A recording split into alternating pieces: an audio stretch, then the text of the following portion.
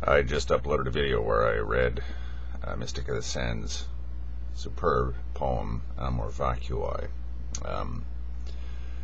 which Amor Vacui is, of course, just a Latin translation of love of the void.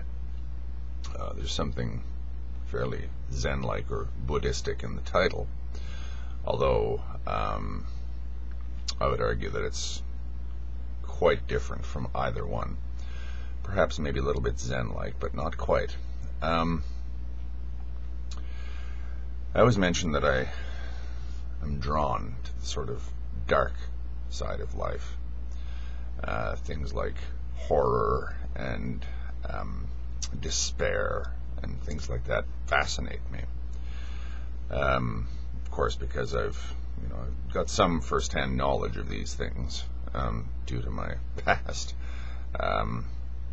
brush with severe depression in my early 20s.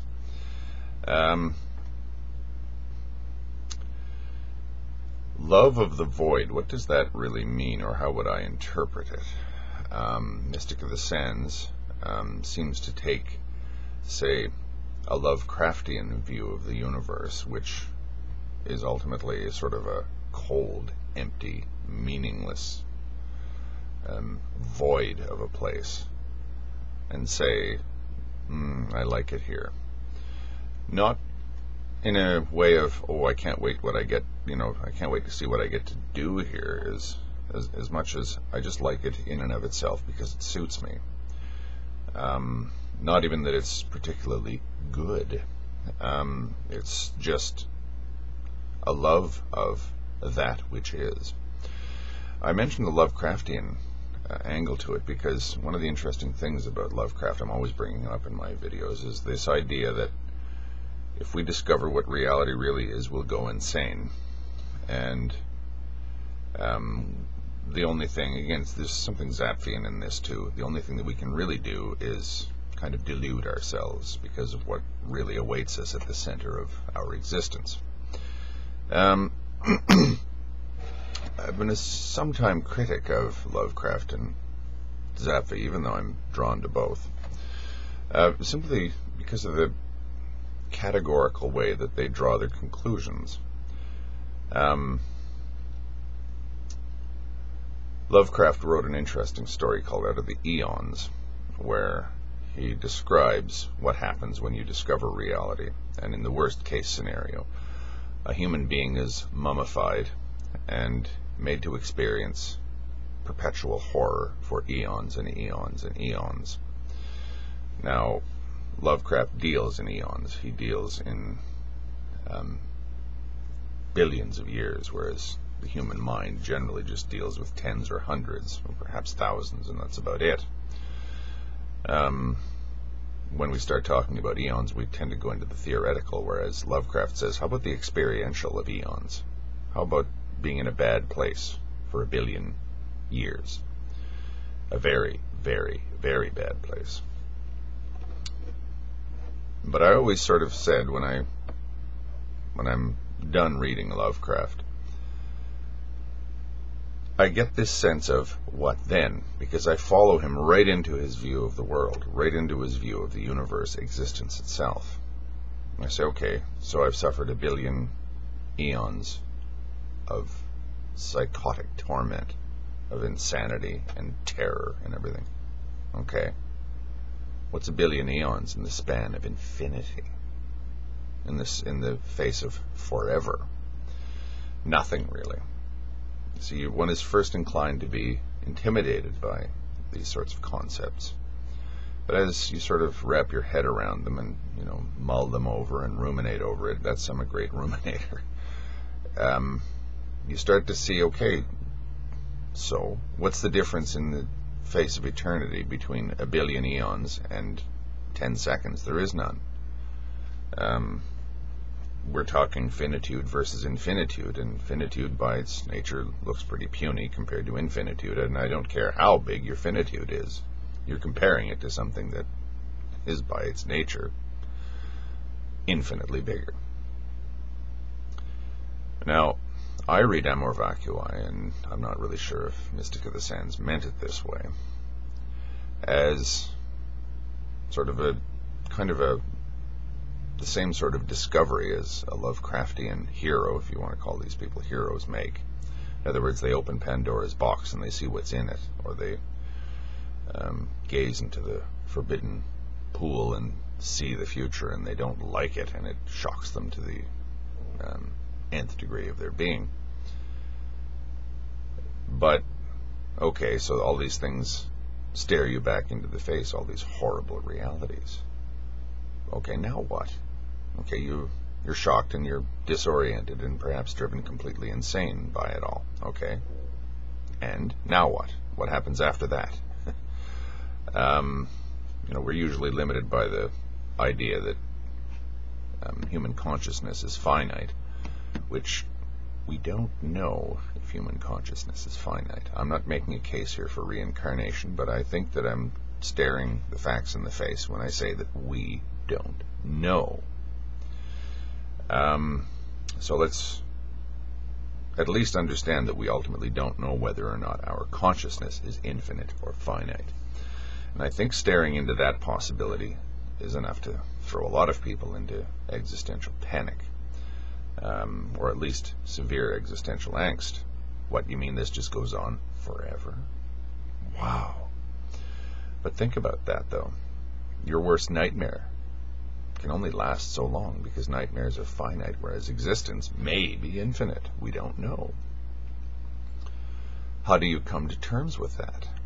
How do you come to terms with the fact that we may be in a situation where the line between existence and non-existence becomes either blurred or out and out meaningless? Because anything that has any aspects is by its nature finite. But trying to grasp in your own mind the non-finite kind of disorients you, and it sort of, you're very unanchored, as Zappi would say. You're looking at things for what they are, as opposed to different manifestations of how things are. You're looking at reality itself instead of its various, anchors, its various components, its various identities. You're looking at a unity as opposed to a multiplicity, or not just a multiplicity, but the various manifestations of multiplicity.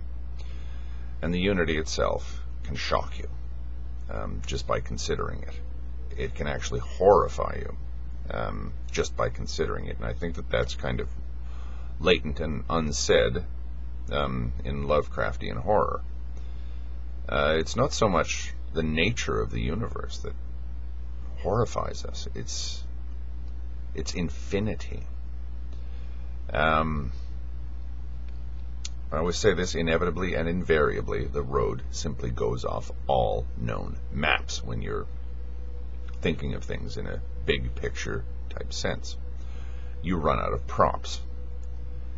And you're left thinking, what is there?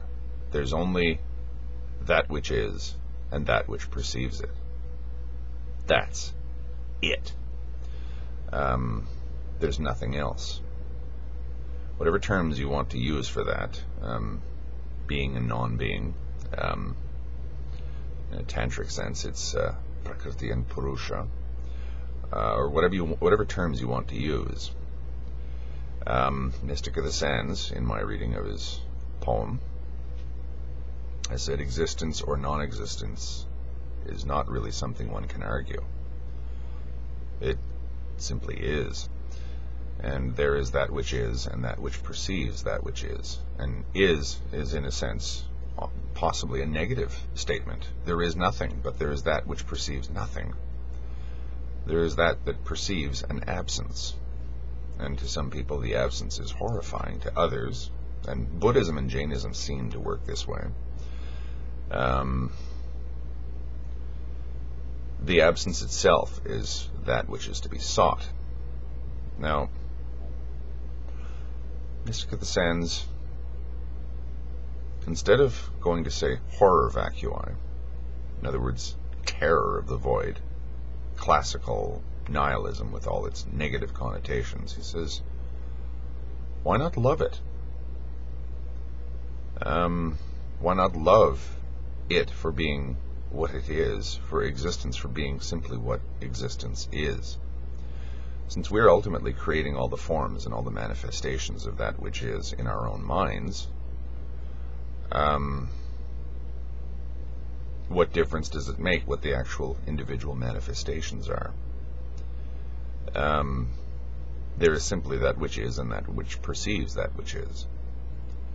We seem to have the choice to like it or to dislike it, to embrace it or to run from it. I read Amor Vacui as someone who has engaged their faculty of choice. Or, again, it might not even be this sophisticated. It might be a simple preference to say, I like this. I like that things are a void. I like the fact that things are like this. A sterile wasteland, an empty place. And I would say that it is entirely possible to feel this way. And I would say that for people who are taking a macro picture of existence in the cosmos, it might be a very useful skill to cultivate.